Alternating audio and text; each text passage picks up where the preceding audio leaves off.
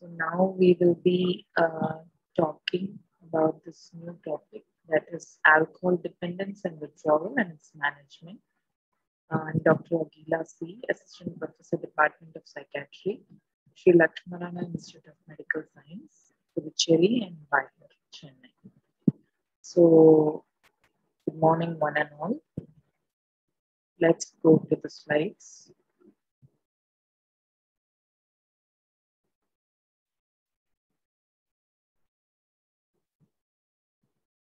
Okay, so introduction. What is alcohol now? Why it is studied so much? Because alcohol is basically a CNS suppressant, and it has got very deteriorating effects on brain once being dependent on it. But before that, there are ways to prevent it and prevent the dependence, and also catch the person at the right time, right moment, give them support and psychotherapy and proper de-addiction setup. Everything can bring the patient out of all the hazardous effects of alcohol. So alcohol consumption is usually associated with social and psychological and physical components. Now that is why it is most widely studied and discussed, and it's always a huge talk of stigma in the society. Alcohol dependence, previously known as alcoholism, but this term is derogatory, so it has been dropped out nowadays. So this is the formula. C2H5OH are the derivatives of hydrocarbons. Now, ethyl alcohol is also known as ethanol, which is the most common form. It is metabolized in human body by alcohol dehydrogenase and then by aldehyde dehydrogenase. Now, alcohol units, the amount of alcohol in drink is measured in units. Now, 1 unit contains 8 grams of alcohol. Now, 1 unit is equal to 10 ml of 1 liter of 1% alcohol. Number of units is equal to volume in liter into percentage of alcohol. For example, a 250 ml of wine with 10% alcohol has 2.5 units. So you can do the calculation here. It's 250 into 10 divided by 1000. So that sums up to 2.5 units. Now here we have 1 unit. Like these are the equivalents. Like you see, we have normal beer, 284 ml, 4%. Then small glass of red wine. Actually, this is red wine, 12.5%. Strong beer, half pint is 284 ml, 6.5%. Strong beer, large bottle can, 440 ml, 6.5%. Bottle of wine, 750 ml, 12.5%. Bottle of spirit, 750 ml, 40%. Single spirit shot, 25 ml, that is 40%. Now you can see how it is increasing. Now that red wine is 12.5, but beer, strong beer, normal beer, any sort of beer is going to be 6.5. But a bottle of spirits, single spirit shot, alcopops bottle, these are all on the higher side. Then normal beer, again, large bottle contains only 4.5%. Large glass of wine also consistently of 12.5%. So the government advises alcohol consumption should not be regularly exceeded. In men, it's only 3 to 4 units maximum daily allowed. Women, it's 2 to 3 units daily allowed. Now, alcohol dependence syndrome, a cluster of physiological, behavioral, and cognitive phenomena in which the use of substance or a class of substance takes on a much higher priority for a given individual than other behaviors that once had great value. So it is basically physiological, behavioral, and cognitive phenomena. Like all three are involved. So that is why there are severe pathological features in the body, like for example, liver cirrhosis, behavioral.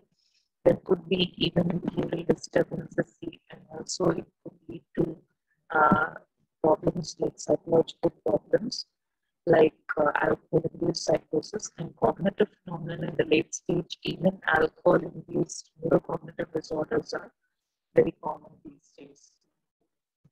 So this is the ICD-10 criteria.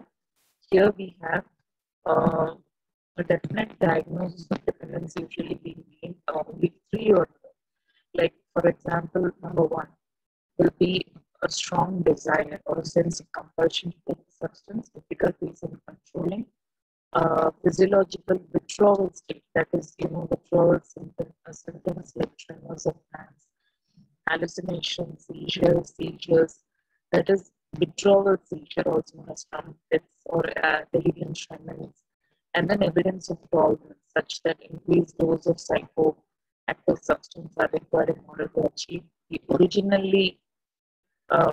effect produced by a lower dose. So it's basically these things. And neglect of alternative pleasure, like they would have neglected all the interests, like all the social activities and all the different entertainments and family outings. Everything will be sacrificed for the sake of alcohol. And persisting in substance abuse despite clearly they are aware, like they will be having hazardous effects or harmful consequences. They know psychologically they can be affected, they know everything, but still they pursue it. Then we have criteria for alcohol dependence, that is narrowing of the drinking repertoire. This is by Edward and Ross. Priority of drinking over other activities, tolerance of effects of alcohol, repeated withdrawal symptoms, relief of withdrawal symptoms by further drinking, subjective compulsion to drink, reinstatement of drinking behavior after abstinence. Now, these are the etiological factors. That is, from first we have biological factors, that is genetic vulnerability, comorbid psychiatric or personality disorder, comorbid medical disorder, reinforcing effects of drug, withdrawal effects and craving, biochemical factors. Now, psychological factors, we have curiosity, general rebelliousness. This actually this can be attributed to conduct disorder, which starts at the age of 13 or even less, 11, 10 maybe. So even before the personality develops, that is antisocial, we are looking at. But here, these are the general psychological factors: early initiation, poor impulse control, sensation seeking, low self-esteem, psychological stress. Mostly psychological always goes hand in hand with social, that is father, grandfather, how the society is perceiving alcohol as concerns regarding personal autonomy, stress, trauma, loss, relief from fatigue, escape from reality, lack of interest. The social factors, like I said, it's always a biopsychosocial approach. So here we have social factors like peer pressure, modeling, ease of availability, strictness of drug law, enforcement, intrafamilial conflicts, religious reasons, poor social familial support, perceived distance within the family, permissive social attitudes, and rapid urbanization. So these could be like out of which you can focus mainly on the intrafamilial conflicts and permissive social attitudes. Like these two are, according to the social factors, it's one of the most basics of, it's like a basement, it's like laying basement for alcohol dependence. Now this intrafamilial conflicts, like father-mother fight. Then we have the permissive social attitudes, like in certain countries, it's so fine, it's so legal, the whole family gets drunk. So those kind of permissive social attitudes and intrafamilial conflicts. So these basically lay the foundation, and always, almost, most of the cases, it's always because of the peer pressure. Now, peer pressure, if I have to say, it's always the starting point of any alcohol dependence. So peer pressure is one such thing.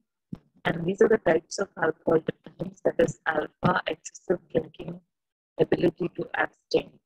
See, now we are going into different types of drinking pattern, that is dependence pattern. So it's basically drinking pattern, we can say. There may be excessive drinking, but they have ability to abstain. Beta, there is excessive drinking with complications, but no dependence. Now, this we can notice around in Pondicherry. If you can see, there may be excessive drinking with complications, but there won't be. There are many people like this, who get admitted in our indoor setup, but they don't have dependence. It's just on the bordering on the harmful use or hazardous use, but it's always excessive drinking with some or the other complication. Now, gamma and malignant alcoholism is this gamma type, which is also known as malignant alcoholism, is physical and psychological dependence, inability to abstain. Now, delta will be inability to abstain, minimal social destruction. Now, epsilon will be dysomania, that is pre-drinking. Now, this epsilon is like sort of emotional drinking, which is usually seen in females, like epsilon. And delta, you can remember, inability to abstain, with this minimal social disruption. There is not much of social disruption. Now, the gamma is the most dangerous. Like you can see, there is both physical and psychological dependence. Now, cloning this classification, here we have type 1 and type 2.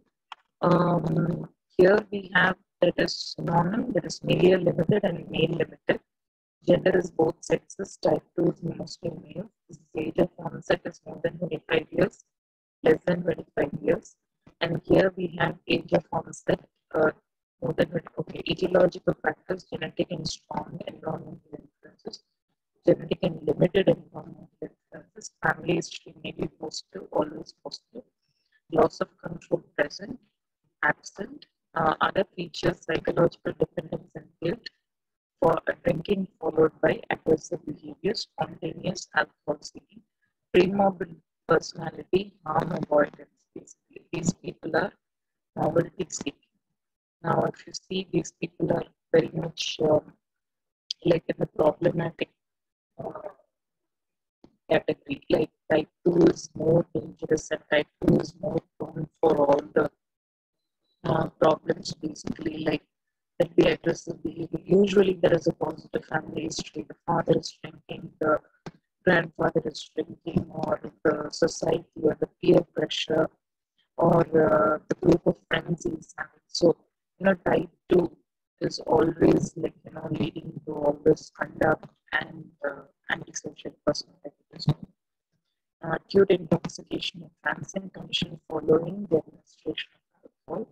Now, if you can see, there is a disturbance in the level of consciousness, cognition, perception, affective behavior, and other psychological functions and response. Now, acute intoxication is a brief period of excitation. Generalized CNS depression occurs. Then we have increased intoxication. Then we have increased reaction time, slow thinking, distractibility, poor motor control.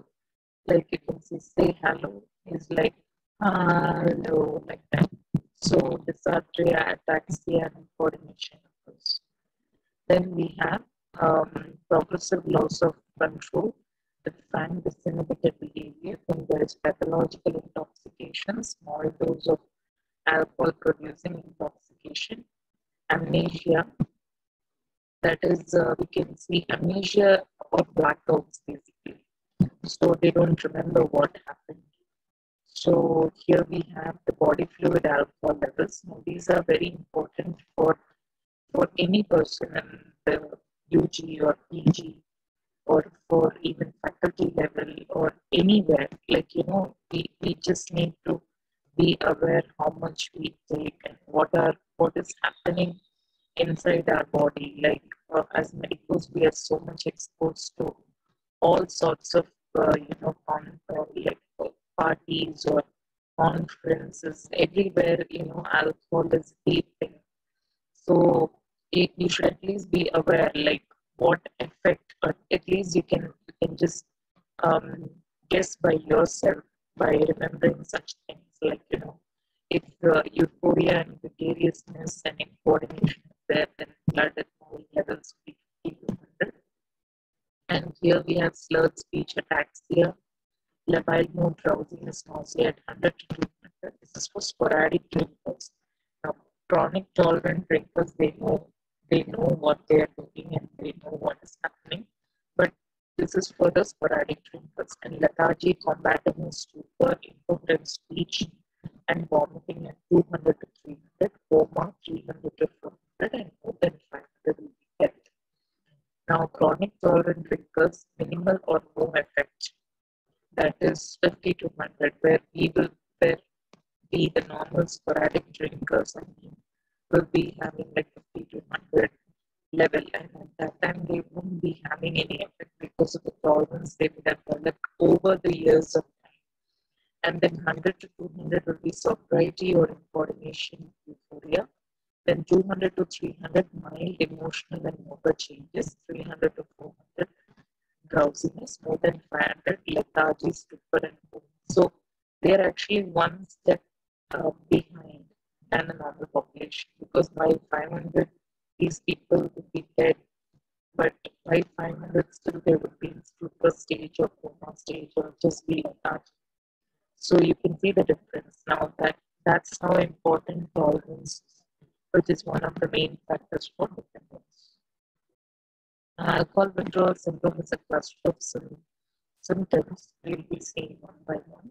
So alcohol withdrawal syndrome, that is tremors, nausea, vomiting, weakness, irritability, insomnia, anxiety, delirium tremens, alcohol withdrawal seizure, and alcoholic hallucinations. Now we can see time by time. Like first 6 hours, we have tremors, nausea, vomiting, autonomic hyperactivity, where there is increased heart rate, increased temperature, increased blood pressure, and then there is weakness, irritability, insomnia, anxiety within the first 12 hours. First 6 hours, then 12 hours, then 12 to 24 hours, we have alcoholic hallucinosis. Then 24 to 48, we have alcoholic seizures. Then we have the delirium tremens from 48 to 72 hours. So psychological, if you see on this, and anxiety, restlessness, irritability, insomnia, headache, there could be poor concentration, social isolation. Physical, we have sweating, heart palpitations, muscle tension, difficulty in breathing, tremors, and nausea, and vomiting. So like I mentioned, you can see 6 to 12 hours, there will be all these autonomic hyperactivity, tremors and stuff. 6 to 48 actually, that is what 24 to 48 we can keep for seizures, because we have seen cases who had seizures in the first 6 hours itself. So that is why they have kept 6 to 48 hours. And we have 48 to 72 hours for hallucinosis and 3 to 5 days. This is actually 48 to 72 for delirium, and then 12 to 24 or 24 to 48 will be for hallucinations. So basically the duration usually for delirium tremens will be only days, not like in weeks. So it is usually resolving in days. Delirium tremens is something, if you don't treat, there is 20% mortality. It occurs within 3 to 4 days of complete significant abstinence. It's a short post recovery is within 3 to 7 days. Now, delirium tremens, the pathophysiology here is basically there is increase, alcohol increases gamma. Basically, alcohol is the same as suppressant, and it increases gamma, that is the inhibitory effect, and decreases glutamate, which is the excitatory effect. Now, glutamate, when it decreases, the excitation of the brain also goes down, while gamma, when it increases, the inhibition of brain goes up. Now, that is how CNS depression occurs. Now, what happens to this when you suddenly stop consuming alcohol? There is abrupt cessation and brain hyperexcitability because receptors are no longer inhibited. And repeated alcohol withdrawal symptoms more severe, there is kindling effect. Long-term changes in the neurons after repeated detoxifications. Now, what happens is the symptoms become more severe. That is, there's always a process called kindling. Kindling is the hyperexcitability of the neurons. So it becomes more severe with every detox, right? So here, because of this, like you can see, when alcohol is suddenly stopped, the consumption is suddenly stopped, there is hyperexcitability, and because the receptors are no longer inhibited by GABA, so glutamate is increasing. Glutamate is an excitatory neurotransmitter. So delirium tremens, if you see, now it's an acute organic brain syndrome. It is basically a medical condition, but here we have alcohol withdrawal delirium, which is due to alcohol, and since psychiatrists manage delirium tremens. This clouding of consciousness with disorientation, poor attention span and distractibility, visual and tactile hallucinations, psychomotor agitation, and ataxia. So, among hallucinations, there could be more of tactile hallucinations because there might be bed-picking behavior, and they'll try to pull out the ID lines thinking that those are some unusual perceptual disturbances on the body. Now, delirium tremens, here we have the autonomic disturbances, that is tachycardia, fever. Basically autonomic hyperactivity also can be there. Pupillary dilation, insomnia, dehydration, and if untreated, like I mentioned, it's untreated, it's 10 to 20% actually. 5 to 10% may suffer all these collapse and infection hypothermia, but 10 to 20% is the stats for death if delirium tremens is untreated. Alcohol seizures, it's also known as fits.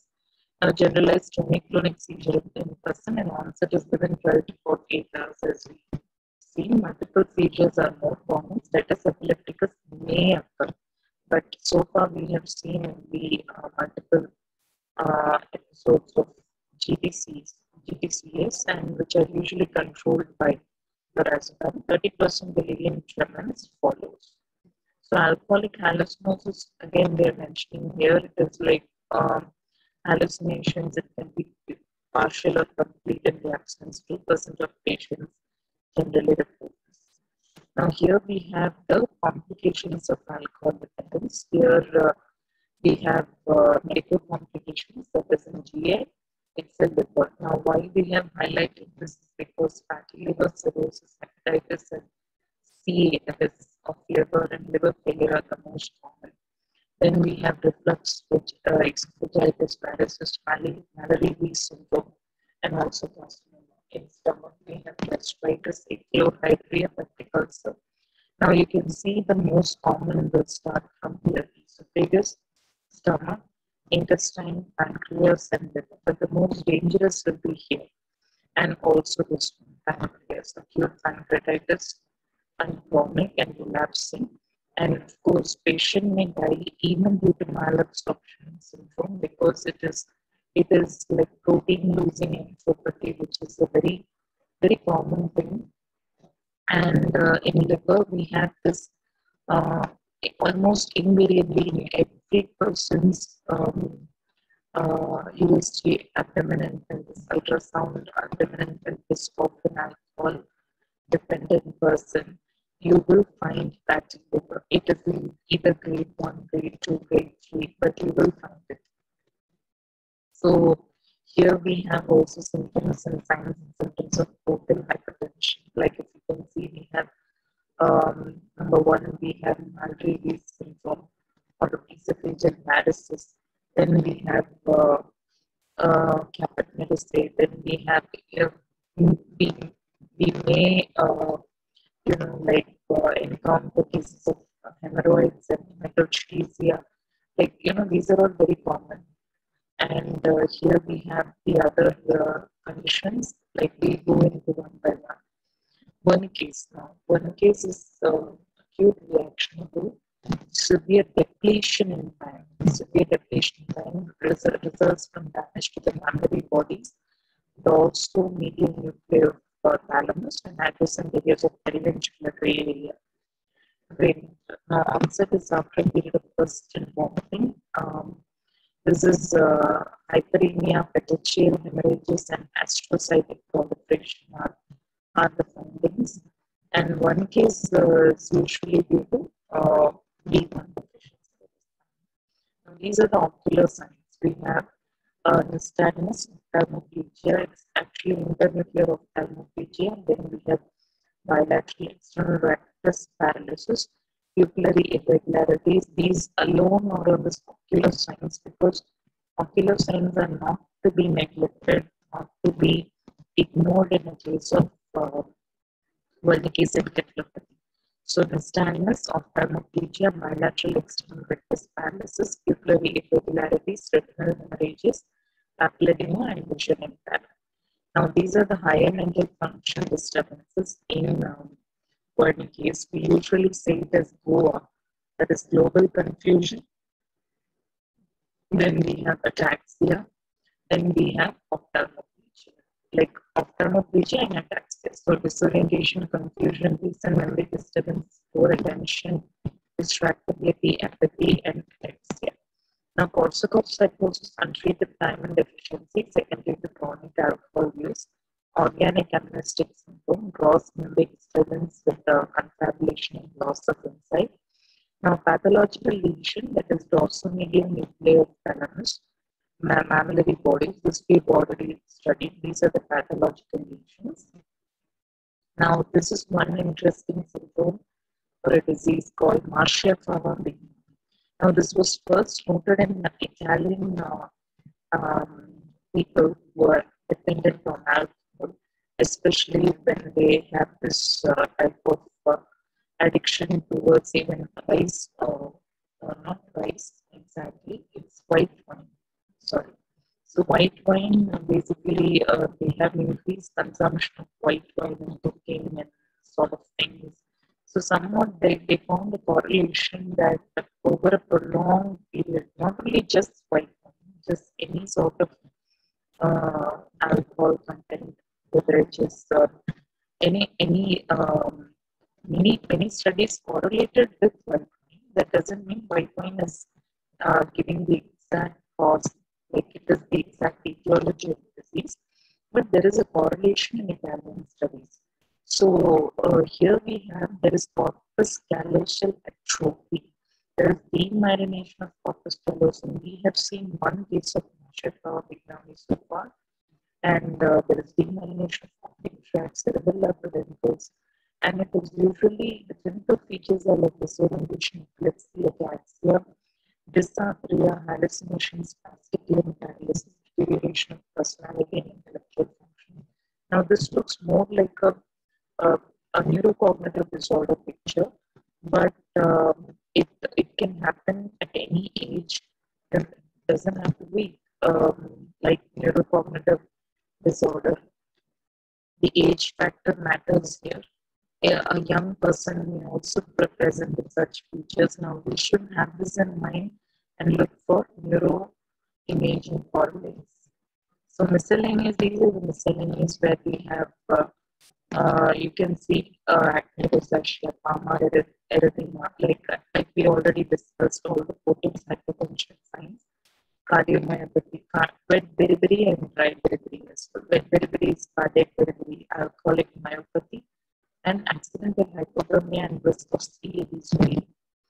Now, these are all the other, among this we have one thing that is to be discussed, that is infertility. Now, there are many patients that we have to complain often of erectile dysfunction and also loss of libido because of the decreased testosterone levels. And yes, the next condition is pellagra, where there are 4 Ds, that is dermatitis, delirium, dementia, and then last comes death. So here we have alcohol withdrawal assessment. Here history taking is most important. Also breath analyzer. Then PTINR, of course, LFT, CBC, your routine. And here we have the management. We apply 2 scales mostly on the regular basis, like SIVA AR2, Clinical Institute Withdrawal Assessment of Alcohol, scale revised. And we have short alcohol withdrawal scale 3, are both 10-item scales which can be completed in around 5 minutes basically. So we always apply this to choose the regimen for the detox basically. Once there is detox is over, then we go for the addiction. It's done in 2 steps. first we'll be going to the detox. So let's just keep in these are preparation for detoxification. Here we have the management, the use of benzodiazepines and alcohol withdrawal. Now here we have that is typically given for 7 days. Now here it's like you have it for fluoride oxide, that is the benzodiazepine choice. But once there is a liver compensation, you cannot do fluoride oxide. The ideal option is lorazepam because fluoride oxide is metabolized by liver. Then shorter acting benzodiazepines such as lorazepam, most commonly oxazepam we don't use in a compensated liver disease. Then longer acting may be helpful. Definitely, it's not maybe, it's definitely helpful in preventing seizures and delirium. And inpatient should be withdrawn over 2 to 3 weeks. We usually try within 1 week. That is our target. Then dosing regimens are associated with fixed dose. Now, fixed dose is something we fix the dose. Okay, this is the dose we are giving. For mild, it is usually a very small dose, like 25, 50, or 100 milligram of fluoride. For moderate, it is usually a larger dose. Now, larger dose we usually give more than 100. Now, that will be a larger dose. But for milder dose, it will be less than 100. That is of fluoride oxide. Usually, the treatment should be adequate within 5 to 7 days. Now, management with severe alcohol dependence requires even larger doses of fluoride oxide. Intensive daily monitoring is required. So, this is the same. And fixed dose. Fixed dose is first 24 to 48 hours. Like you fix the dose, for example, in our setup, we commonly use, okay, we get the USG reports and there is some compensation of liver. We just put them on lorazepam 8 mg. Now, after applying CBUS and SAWS, if the scores are very high, then definitely we can go to 16 mg. So that doesn't matter. That is to prevent the delirium tremors. Now, here we have the flexible regimen. Maybe it may need to be prolonged beyond the first 24 hours. So don't undertreat or overtreat is the key. Now here we have the front loading. Front loading is initial loading of medication as the 20 or 100 fluoride oxide is given. Then initial loading is given, after which the further doses are between every 1.5 to 2 hours until light sedation is achieved. Cessation once light sedation is achieved. Then monitor the patient every 2 hours. Now this is the front loading. Now this also we have done. We first give the good dose, and then that is 100 mg fluoride oxide or diazepam 20, or lorazepam we can go to 4 to 8 mg. Now with this we'll wait, and then with every 2 hours, every 2 hours we 2 mg every of lorazepam, or 10 mg of fluoride oxide, or 5 mg of diazepam, but 5 mg of diazepam is usually higher. So better to stick with lorazepam and fluoride oxide. So this is the management. And for severe dependence, it's the first 24 hours, that is day 1. First dose immediately start. After admission, the dose of fluoride oxide should be within the range of 550, like I said. And subsequent dose should be administered during the first 24 hours. And 5 to 40 will cover almost all circumstances. But in severe dependence, you can go more than 100, and there are cases we have been up to 200. So that was a severe dependence, and doses about 250 is not prescribed usually, but we can go up till 100, or if it is very, very severe, and we can rapidly down titrate. So it is called baseline dose, then it is used to calculate the subsequent doses. Reducing regimen. So day 2 to 5 fluoride oxide in divided doses 4 times daily. So this is how it is done. And observation and administration. Here each set of observation consists of alcohol withdrawal, CBUS, AR, and SAWS, and clinical observation. Blood pressure, heart rate, pulse oximeter, and breath analyzer. Now, observation should be recorded during the admission procedure immediately after arrival throughout the first 24 hours, approximately every 1 to 2 hours. Frequency will also depend on the severity of the withdrawal. Twice daily observation from day 2 to 6. Now we keep doing this almost every 6 hours regularly because we have a 24-hour intern in the ward and he does all the monitoring. And if something goes wrong, immediately the postgraduate is called upon or the consultant is called upon. So, this is very much followed in our setup.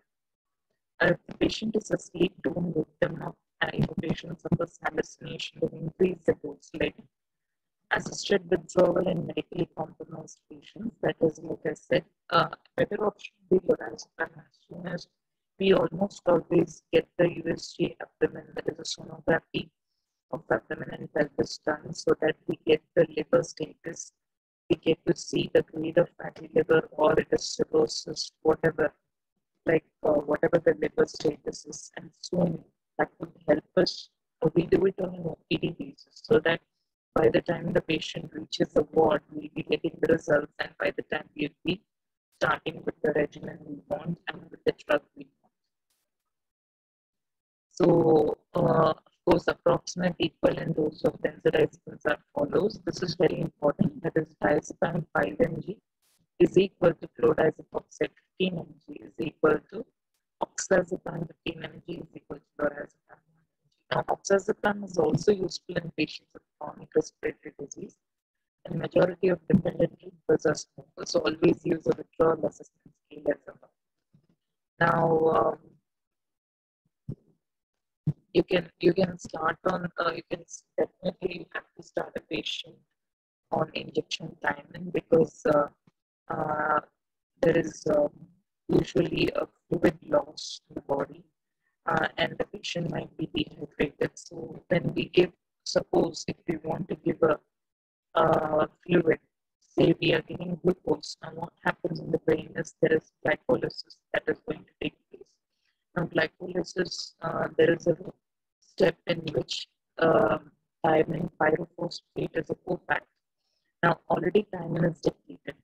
Once on top of that, if we are going to administer glucose, that is 5D or DNS or simple plain DNS glucose, still there would be much more depletion of thiamine, which would precipitate Wernicke's encephalopathy. So always remember to always put in a ampoule of thiamine or multivitamin ampoule into the DNS before administering any fluid. So always be careful with that. Now, because these are the pathways, like in the presence of ATP, it is converted into thiamine pyrophosphate, which functions as a carbohydrate metabolite. That's what I said basically right now. So it is a cofactor in glycolysis as a coenzyme in the decarboxylation of pyruvic and alpha ketoglucanic acids. So it's actually involvement of three cycles. Now, one is the glycolysis, the other is the pentose phosphate pathway, and the other one is the Krebs cycle. So, all these three are interconnected with thiamine pyrophosphate. So that is why we have to be very careful while administering any fluid for that matter. Now, possible mechanisms, you can see the thiamine deficiency is inadequate intake of these, decreased activation of thiamine to thiamine pyrophosphate, reduced hepatic storage of thiamine up to 73%, inhibition of intestinal thiamine transport due to decreased enzyme activity, impairment of thiamine absorption due to ethanol-related nutritional deficiencies. Now, prophylactic use of thiamine, like you can see, 300 mg daily during drug-assisted alcohol withdrawal and periods of high alcohol intake. Now, 300 to 500, we can keep it as a standard. And usually at least 4 ampoules, that is complex vitamin 3 times daily for 2 days we used to give. And you can see IV infusion over 30 minutes in 100 ml NS of 100 ml, that is sodium chloride. Oral Thiamine 100 mg 3 times daily for 3 to 6 months. That is, we have a good brand called TDS we can have. Now, prophylactically, we have this IM, IV, like I said, usually when the person comes to casualty, we have a tendency to start, okay, let's start DNS, but that is not the way it should be. Always we have to keep counting in our heads that to put the ampoule in the DNS.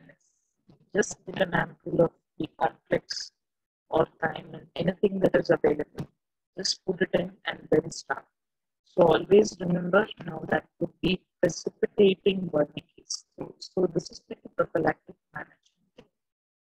Now seizure prophylaxis, we need not use any carbamazepine or sodium valproate or any antiepileptics. Now this is very particular here. If you can see, it's with untreated epilepsy. Epilepsy is as such a disorder.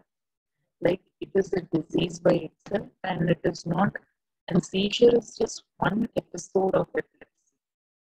So seizure is basically due to alcohol. So obviously, which is the most effective here will be the benzodiazepines, because alcohol is equivalent to benzodiazepine because both act by GABA activation. So here it is like the best option would be a benzodiazepine, but here you can see very carefully what it is written with untreated epilepsy. The person is already an epileptic. So in that case, you can definitely start. So seizure management, alcohol-related seizure usually occurs within 12 hours after cessation, and rarely it goes beyond 48 hours. And we have not seen a case of status epilepticus due to alcohol withdrawal, but there can be cases who person who's already epileptic can go into a status. And lorazepam injection stored in the fridge repeat the second dose after 15 minutes if required. Now, if seizing is prolonged, then status epilepsy, senior medical advice. Usually, we don't have to manage it in our ward, psychiatric ward. Always, if there is prolonged seizure, then we need not wait and we have to send the patient immediately to the medical ward or medical ICU setting. So, lorazepam 2 to 4 mg IV as a single dose, that is, it can be diluted 1:1 with water for injection before administration. Now, delirium tremens, again, usually lorazepam will be a better option. If patient is not settling after 3 doses of fluodiazepam 40 mg, then we can consider escalation to lorazepam, that is 2 to 4 mg, oral, IM or IV. Now, IV would be a better option. Repeat if required of 2 doses at 15 minutes interval. Always consider oral before the IM group. Absorption from the injection site is considerably slower if the intramuscular route is used. Like I said, IV is the better option. Now, using haloperidol can be used for perceptual disturbances, like the patient has got florid hallucinations and patient is very much agitated and extremely disturbed, and maybe having some parasocial behavior. It is best to always sedate the patient with IM haloperidol. Usually, we prefer IM over IV because IV haloperidol, that is intravenous haloperidol injection, might have dangers of sudden cardiac death, so we need to be a little bit careful here. So here we have naltrexone as one of the, now coming on to the anti-craving agents. Now we have acamprosate. Now acamprosate is one of the anti-craving, it is an NMDA antagonist. Now here it is like the dosage is, if it is, the person's weight is less than 60 kg, then the dosing would be 666 mg twice daily. That is 333 in the morning and 333 in the night. That is, I'm sorry, 666 twice daily. But if it is more than 60 kg, then it is going to be in the morning 666, afternoon, and the night. Now you can see how they dose beautifully. It's for the patient being less than 60, more than 60, we have 3 days. Now it's less than 60, we can keep it as 666 in the morning, 333 in the midday, and 333 in the night. Now naltrexone, usually we have seen patients who have had diarrhea, and there might be patients who want to stop it because of these unpleasant GI disturbances, but still we can assure them or we can give them some antidiarrheal agents or any other drug that could help symptomatically and should motivate them. So not naltrexone, I'm talking about acamprosate. No, naltrexone is the opioid receptor antagonist. Now this is FDA approved, and it is usually we put the patient on 50 mg. They tolerate very well. Heparotoxicity has been discussed with higher doses, so it is to be avoided in chemotherapy. Now disulfiram is an anti-abuse. It's a deterrent. It's not an anti-craving. Always remember it's a deterrent. So we know the mechanism of action. Then it's the enzyme aldehyde dehydrogenase. First, alcohol is converted to aldehyde by aldehyde dehydrogenase, aldehyde to acetic acid by acetic acid dehydrogenase. So first we have aldehyde dehydrogenase. Now aldehyde dehydrogenase, it is actually the enzyme which is inhibited by disulfiram. And I'm sorry for that. I said it a little bit wrong. It is aldehyde to acetic acid by aldehyde dehydrogenase. So disulfiram inhibits aldehyde dehydrogenase. Now contraindications are cardiac failure, coronary artery disease, history of vascular disease, pregnancy, breastfeeding, um, liver disease, and peripheral neuropathy. Now, baclofen is one good agent we've got in the recent days. GABA receptor agonist and acid relaxant. The anti-craving and anti-reward effects of baclofen appear to relate to its agonistic action, the GABA B receptors in the VTA areas. Again, VTA is the ventral tegmental area of the meso, that is the midbrain. So doses are 10 mg days. And alcohol-induced psychotic disorders, alcohol-induced mood disorders, alcohol-induced. These are the common disorders that are related to alcohol. Then we have alcohol-induced anxiety, 80%. Then alcohol-induced amnestic disorder, and alcohol-induced sleep disorder. A prognosis: no antisocial PD, then it is a good prognosis. Close family contact, life stability, with job, good prognosis. Full course of initial rehabilitation, good prognosis. Now we have Alcoholic Anonymous, where we have a group of people who have been dependent and now are in abstinence, come along together, sit in a circle and discuss their entire story. Now that's a very good discussion.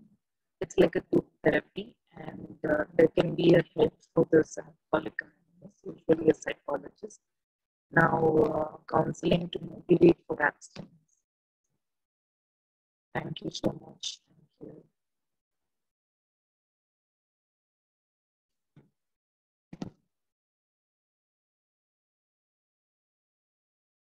Thank you.